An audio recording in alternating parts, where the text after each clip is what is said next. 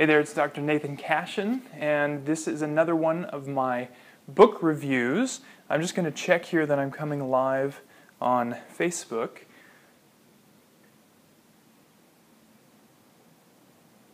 Coming to you from a different place of the clinic. I just want to give you a view of the office. So the book review for this week is Ballerina Body by Misty Copeland. I've been a fan of Misty Copeland for a while now.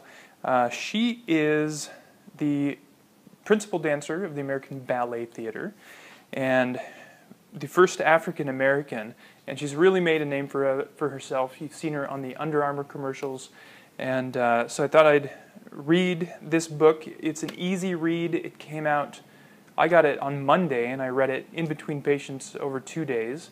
So it's a pretty easy read. It's really good, but I wanted to see from a chiropractor, a sports physician, and someone who specializes in dance medicine, what does a professional dancer have to say about fitness and about nutrition? So I wanted to make sure that the information contained in here was reliable, and I was very pleasantly surprised. So I'm going to talk about the good, the bad, and the beautiful, giving you 5 lessons that I learned from this book. So the book is laid out in 4 chapters. It's mind, motion, meals, and mentors. And I really love that for a book that is about outward appearances, she really starts inside with the mind. So lesson number 1 is your body is perfect for you. So she spends a lot of time talking about how important it is for you to love your own body, whatever that is, whatever color, shape, or size you are.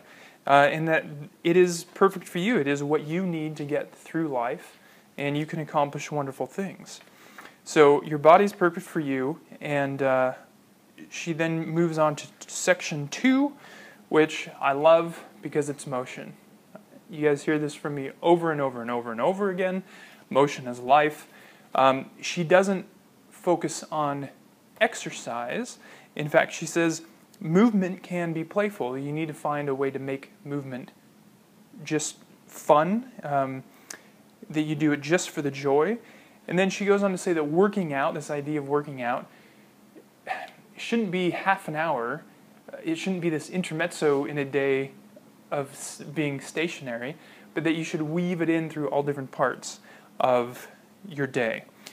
That I absolutely love and cannot agree with more. So she goes through basic ballet movements, which I thought was kind of interesting.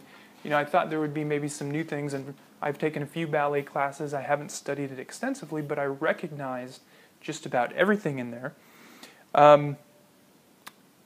But she made the point to make it clear that this is movement therapy, it's not exercise, and so ballet movements are just a way to move, and you can adapt them however you need to. So if you go through some of the movements that she shows, you'll recognize most of them. She's got tendus and dégagé and battement and all these other things, but what's really unique is she starts out by saying, do these on the floor, do these lying down. So she has suffered some injuries, a fractured vertebra as well as a stress fracture in her tibia, and the large bone in the bottom of the leg. And this was her rehab. She found someone who trained her in this type of floor ballet. I don't quite remember the name. And so you do point and flex. You do pliés, but you move the legs instead of lowering the body. And you do everything on the floor. And I think that's a great way for a lot of people to start. I will say, however, based on the little experience I have of seeing patients, most people can't do a lot of the movements. So she has a couple movements where she says, lift your legs to 90-degree perpendicular to the floor.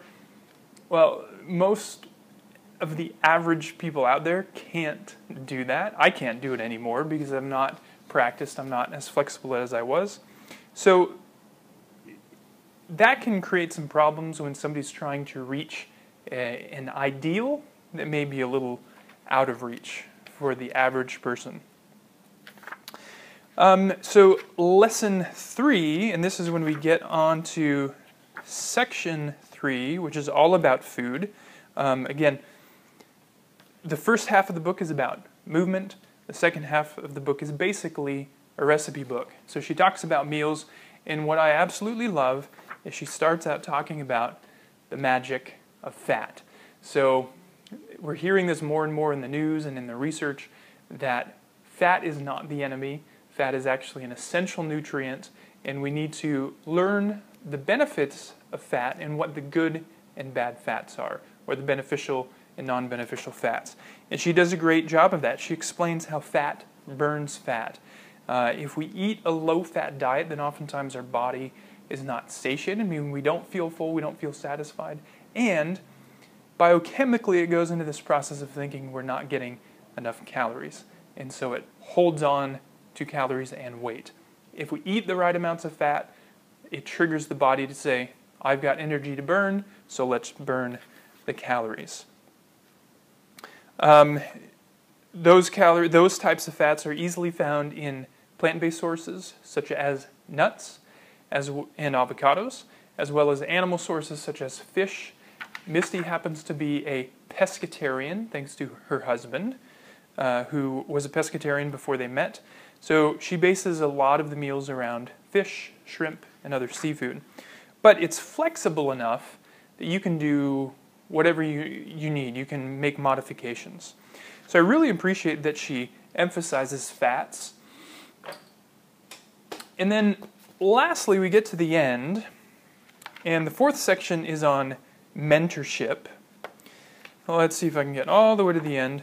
So part 4 is mentors, and I really love that she says that we all benefit from having someone in our lives who give us encouragement and a new perspective.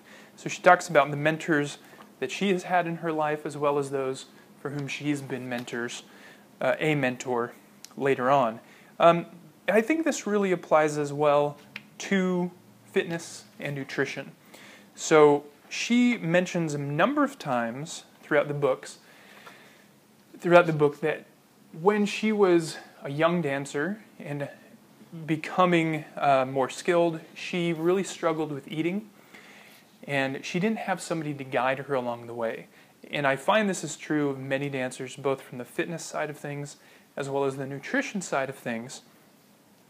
And this is where I said I talk about the good, the bad, and the beautiful. The book in itself is beautiful. There's a lot of good information. I highly recommend it. The one thing that I would say is bad is that she mentions that this guideline is based around what has worked for her.